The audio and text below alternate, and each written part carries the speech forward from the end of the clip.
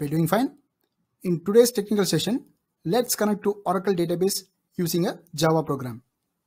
We will be playing around with DML operations, data manipulation on the database, insertion, updation, and deletion. It's going to be a quite interesting session. Let's get started. I've created a Java file, Oracle database test. Here I've defined few set of private variables. These variables are called as access specifiers, and these variables cannot be accessed outside this class. The scope of the variables are present inside this class. Here is that before test annotation. This gets triggered before the first test. I've created a method initial test setup which helps to configure the input file stream and to load the property files. Here we are creating an object for external reports and the file path is being defined over here. And we are trying to load the config based on the XML file, externconfig.xml file.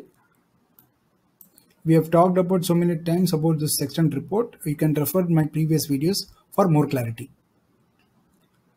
The actual topic starts right from here. Class.forName oracle.jdbc.driver.oracle driver. This is to register a driver that dynamically loads the driver class file into memory. Con equal to driver manager get connection. Prop.get property of DB URL, username, and password, right?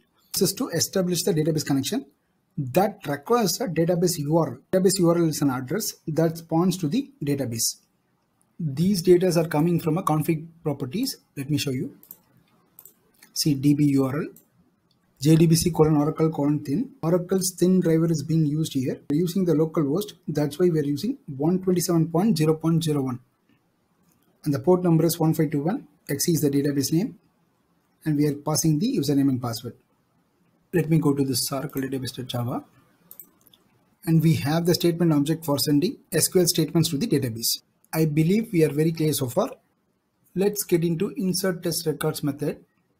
We are just starting the external report test. Insert query is being assigned to this particular variable SQL. Execute update is to execute the insert query using statement object. Execute query executes a select query to fetch the record. Result set object moves the pointer of the current result set object to the next row. That is rs.next. And asset.asset equals helps to perform the assertion between the actual and expected value. extest.log log status.pass represents the test success. Basically, we are trying to insert a record into this customer table with some set of columns: customer ID, customer name, city, email, and gender. We are creating a single record here. As I said, execute update, which executes the statement. Using this execute query, we are trying to fetch that record from customer table, a single record. And here where we perform set of assertions for each and every column: customer ID, customer name, city, email, gender. I've hard-coded the expected values here. If you want, you can have these values inside a config file or the test data, wherever you want.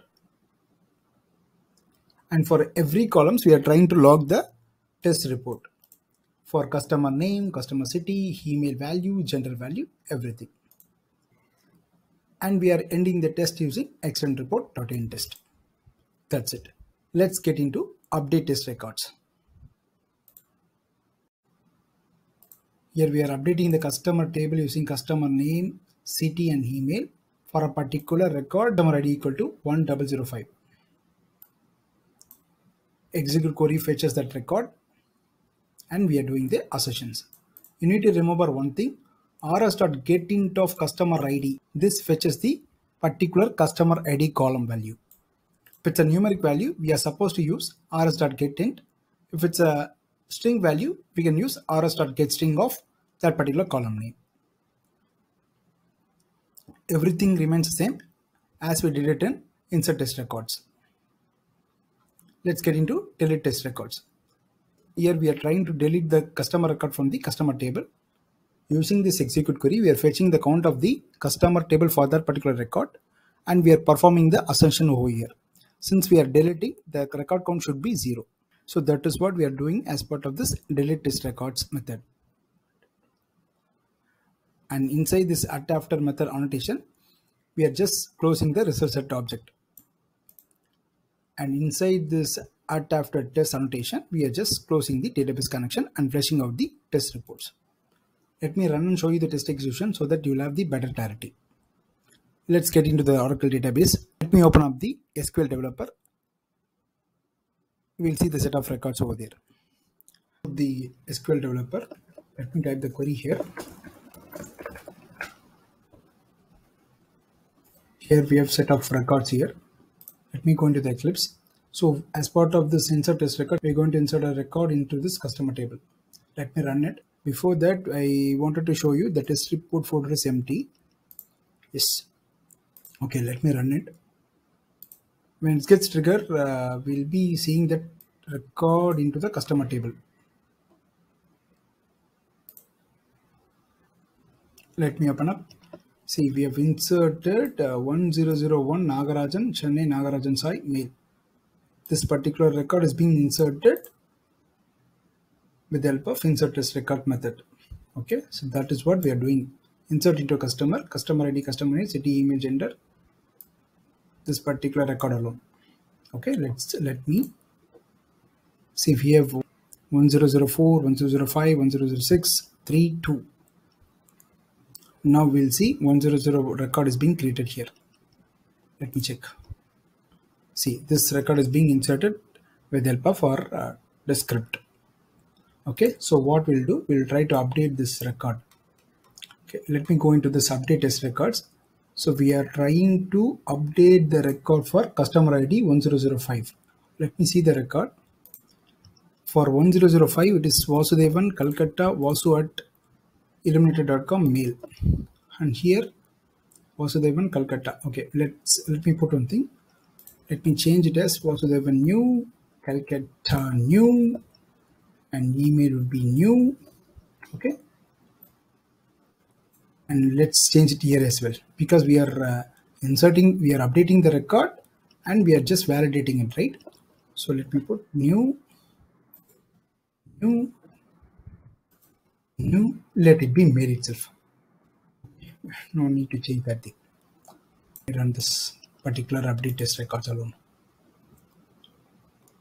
Let's see whether it is updating or not. Hopefully it should. Let's see. Test execution is done. Let me run the query. See, for 1005, right? Vasudevan new, Calcutta new, Vasu new at illuminated.com. We have not updated mail value. That's fine. Okay, let's do one thing. Let me trigger delete test records. This method alone. Okay, we are trying to delete this particular 1001 customer ID. Now the count should be 0. Now let's open up the test report.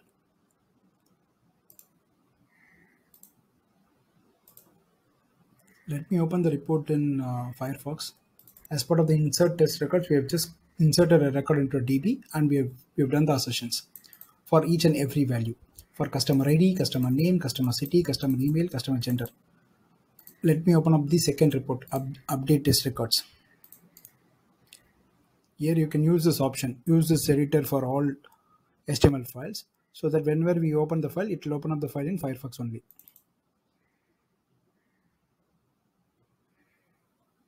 Yeah, so this report is for update test records. All the columns are being updated correctly. The customer ID, name, city, email, gender, everything. Okay, last but not least, we'll see the delete test records. It has deleted a single record and the count should be 0. The record is successfully deleted and the record count is 0. So that's all for today.